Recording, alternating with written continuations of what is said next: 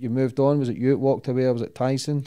So what had happened is obviously got cut, got through the fight, and won. But you know, again, I said he wasn't sticking to his meal plan and nutrition, and he come in at 18-1 or something like that when the plan was to be 18-8, 18-9, something like that. And then it was my fault that he was coming underweight, but he was fatigued, body was fatigued, wasn't sticking to the meal plan and the nutritionist's plan. So he come in light, got cut, was definitely drained before the fight, like 5 fights in the space of a year. That's a lot for anybody, never mind a heavyweight, then put on top of that a 10-stone weight loss. Like, what do you expect? It's phenomenal though, you know? That's unbelievable. What do you expect? And then, yeah, obviously the dad, John, had criticised me, but realistically, the thing with me and John was we got along very well, and then there was a few things behind the scene that was nothing to do with the coaching and the job that I was doing with Tyson. How could you not be happy when you know you at one point you thought he was never going to make a comeback, then people thought he was going to get blown away in 3 or 4 rounds by Wilder, then he got this ESPN deal and all that happened, like, and then he's had a tough fight, got a bad cut, like. And then he criticised me on the TV, and then afterwards Tyson was like, my dad's gone to town on me and you, but listen, no one will ever replace what you've done and what you've done for me. And then he got the WWE thing, and we flew over for the wrestling, and then a few things happened there, not necessarily with Tyson, but you know, we had a bit of a discussion there. And he probably didn't quite like it, the discussion, because it wasn't me talking about positive things, it was me talking about a few negative things and that was going on.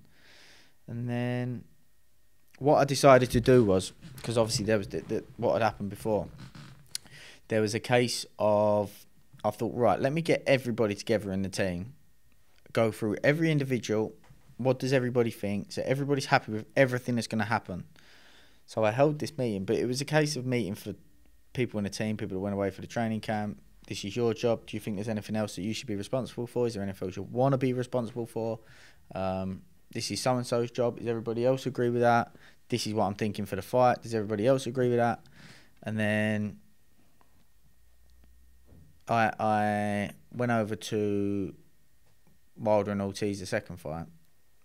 And he was in a bit of a negative mood at this point. Tyson, shouldn't bother going over there. Waste of time, this, that and the other. But I got along well with Wilder's coach, and after the fight, I got the vibe from the way Wilder took that fight. I thought, I know what they're going to do. They're going to try to start slow, create a comfortable environment for Tyson to then, boom, basically, I'm going to keep my right hand in my pocket, let you get comfortable, walk you in, boom. And from being in that fight week, that's what I learned. Just by me being there and a few different conversations, I thought, I know what they're going to try and do here. So I went back and said to Tyson, he messaged me back saying, I'm going to start fast then. And I thought, that could catch him off guard, because he's going to expect you to get on your toes, go on the back foot. I was thinking, I'm not going to throw much, let you get a little bit confident, then boom, out of nowhere. And so I was like, look, I actually agree. I think that could be quite effective. But I think if it starts going through the rounds, you know, you need to do a bit of this and a bit of that and blah, blah, blah. So that's where the whole starting fasting come from. And then I went up, I was like, look, I think I can see, you know, you're probably not in a great place right now. I think we should, you know, start doing a bit of training, even if it's every other day or whatever. And I'm sweet, I'm brand new, this, that and the other. But I knew he weren't. And a couple of weeks later, or a week later, or 10 days later, he was like, do you want to come up and do a session? Went up and done a session. And after the session, we had a bit of a chat. He had to make a couple of decisions, business-wise. I had to make a couple of decisions, business-wise. And at this point, I already knew that Josh was coming over to do some training. Billy Joe was there at the time. And the plan was to always bring someone else in. Not that their job is to take over, but to bring someone else into it. It's a big job and a hard job training someone like Tyson.